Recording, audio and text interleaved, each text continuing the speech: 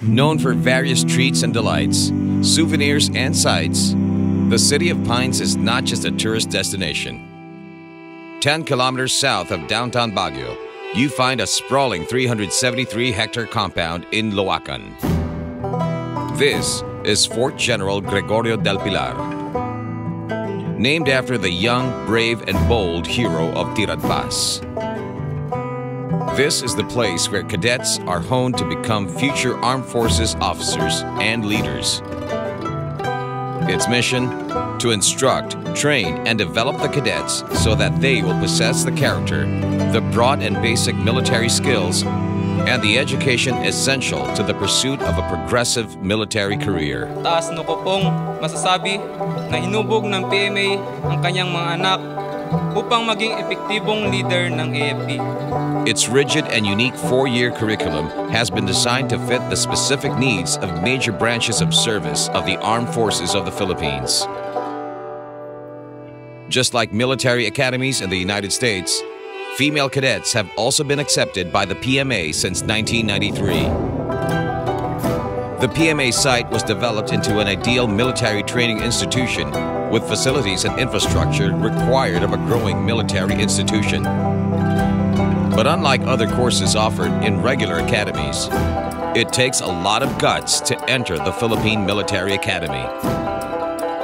But more than a degree, it's the badge of honor and pride one will carry with dignity, integrity, and responsibility once he or she gets past through all the trials and tests inside the PMA. DSTV presents an in-depth presentation of the highlights of the 109th PMA graduation. Get to know the insides of those who topped among the 222 graduates.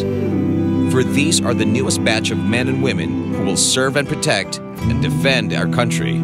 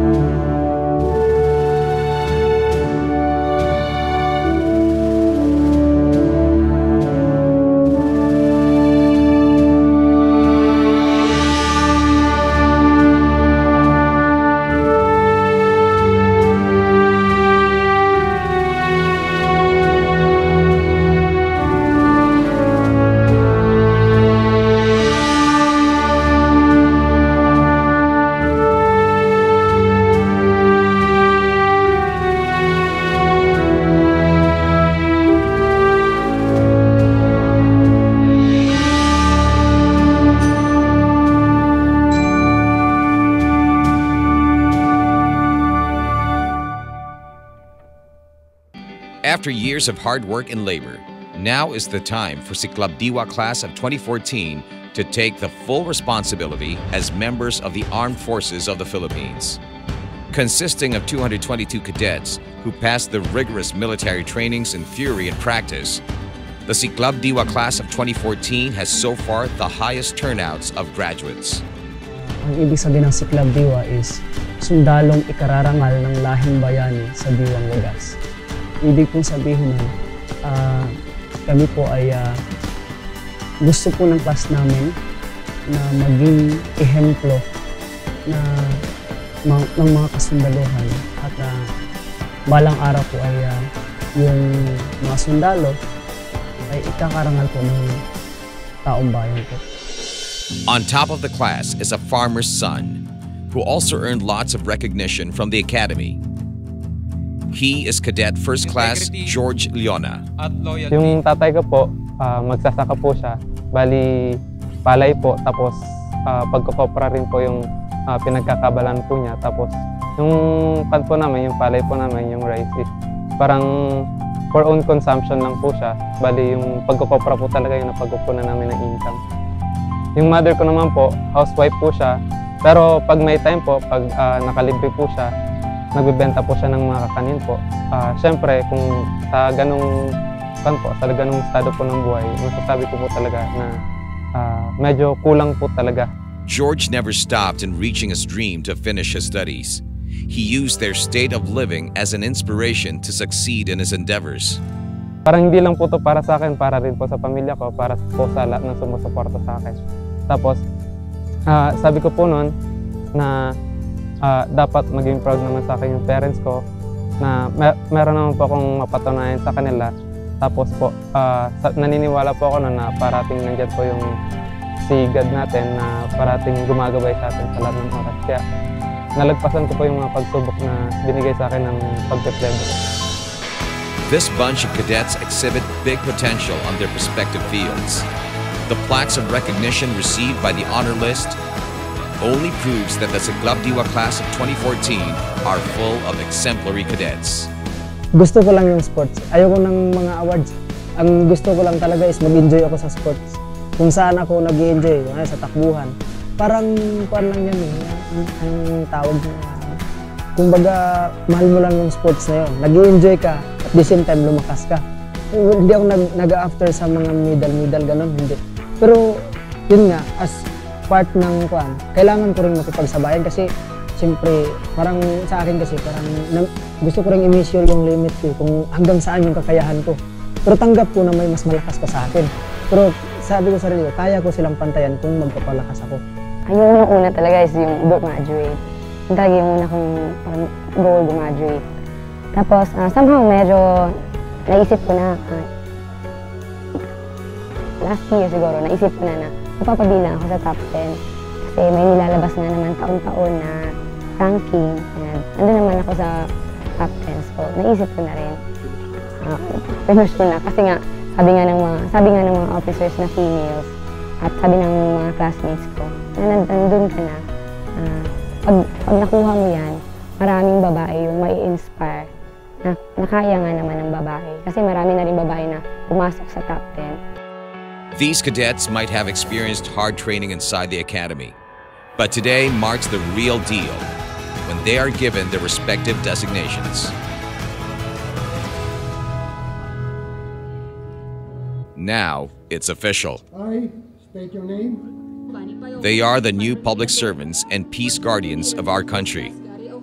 To show strength, courage, knowledge, agility, and camaraderie, a silent drill exercise was performed. This is a joint effort where there should be no room for error. Each cadet should take responsibility for his or her actions to make this drill overall excellent. Another highlight that every PMAer looks forward to is the ceremonial parade done by the graduating batch. Isa po itong tradisyon ng PMA kasi parang isa din po ito sa mga inaabangan ng mga tao, yung pagtatrat na nakakatawa po siyang tignan kasi hindi mo alam kung tumatakbo o naglalakad po. Parang tradisyon lang po talaga ito sa isang parada sa PMA.